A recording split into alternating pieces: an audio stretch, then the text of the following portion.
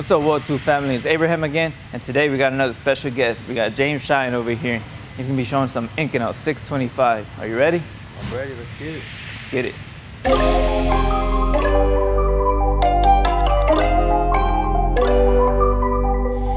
Hi y'all, it's James.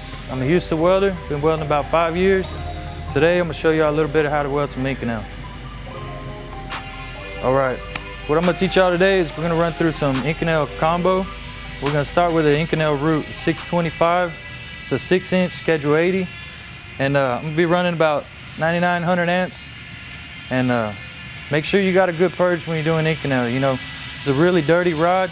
After each pass, you wanna clean it. Make sure you grind your stops and starts. Make sure you feather real good, and let's get to it. All right, guys, this is what we're gonna do. We're gonna be using a 1/8 rod. And we're gonna poke it through our tape up on the top. We don't want to take too much of the tape off of the sides because we want to keep as much purge inside as we can. We just want the purge coming straight out at the bevel, right on our weld. Like I said, this is a very dirty rod. We want to keep it as clean as we can in there. What I'm going to do is I'm going to take my, I'm going to freehand the bottom. We got a 1/8 wire, 3/16 gap, running about 100 amps. What I like to do is I start over just a little bit off to the side, not the dead bottom. I start off just to the side a little bit, and I do a lay wire. Just like I do with carbon.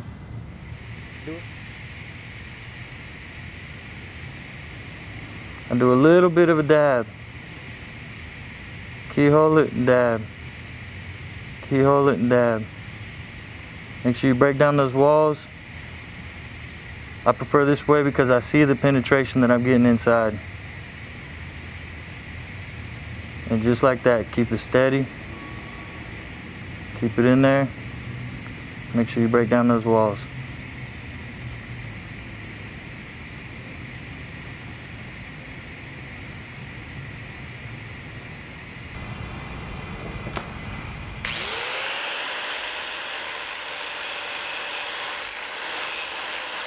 And remember, when you're doing Inconel, you want to clip the ends of your rod. It's a real dirty rod, so you try to keep it as clean as possible. Make sure every time you go to feather attack on your root when you're doing Inconel, you let it purge again. You got to have a real good purge.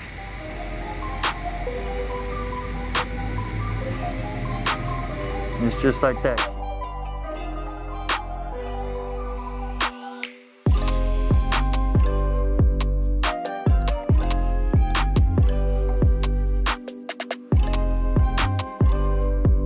All right, y'all, just finished up the right side. I'm gonna come over here and do the left. It's just the same, it's on the opposite side. You're always trying to keep that rod on the inside of the pipe. You start running on the outside and feeding that puddle to the outside, you're gonna have a flat root. All right, we just closed up the root, closed that tie-in. And what we're gonna do is go ahead and clean it up with the grinder on the outside. Just grind it down real smooth. You don't want to grind in too much and then burn into that root pass and blow a hole. You just want to clean it, get it nice and white shiny metal because it's a very dirty rod. You burn that next pass, helps keep it clean.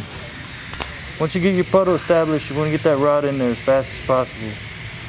Keep that wire up towards the top. Gravity is going to bring it down. And just walk it.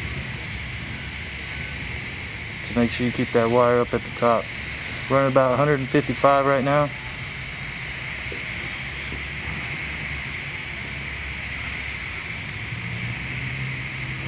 Just walk it out.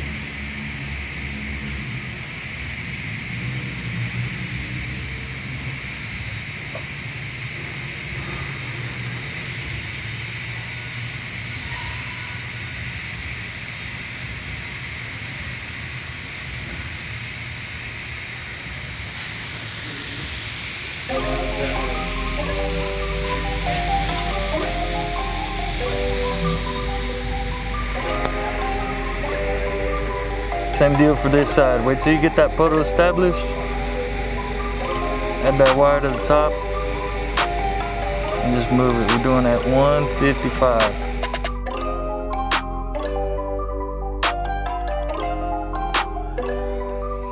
All right, we just put our root in our hot pass. Make sure you want to wire wheel the hot pass real good.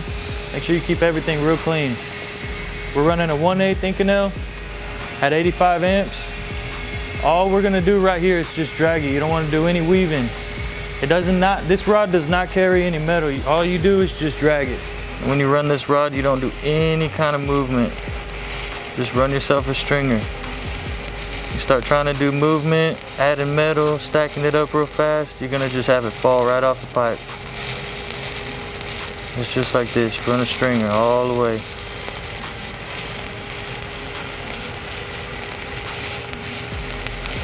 Start getting to that vertical, you want to point that rod up. You're fighting gravity a lot with this metal.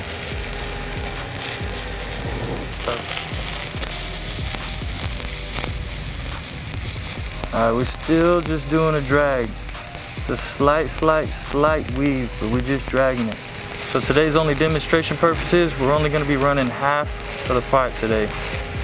We're on a little tight schedule and we all got things we got to go do, but and once you start getting to that top of the pipe again, getting away from that vertical, then you can start getting back at 90 degrees, center to the pipe.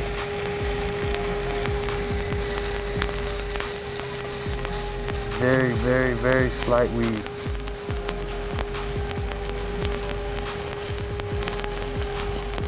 Just drag it along. It's a hard puddle to see, but it's there. You gotta really concentrate, make sure you see that puddle flowing behind you. Tie into them walls.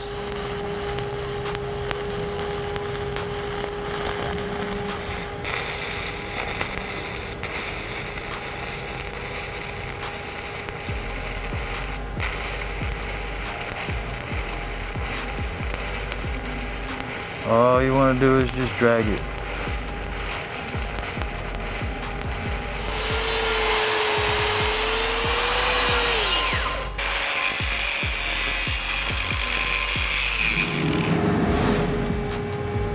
Now here we go, we're lighting up on the cap right here. Just dragging beads. Now we're only doing half of the pipe today just for demo purposes. But we're just dragging a bead. The way I like to do is grind a line just along the bottom so I can set myself a guideline. We're just running stringers, no weave, just a slow, steady.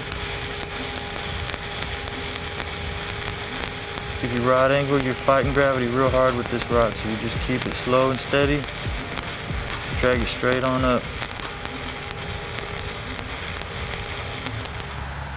I guess that would have been a matter, man. We were tired of no when. Yeah. To which to weave. So that's how you do it. All right, guys. Well, there you have it. Some Inconel tests. And I'd like to thank James for showing us what he got. He's a real deal. Appreciate y'all for having me out. I enjoyed it. It's a great opportunity. Thank you. Welcome, man. Till next time.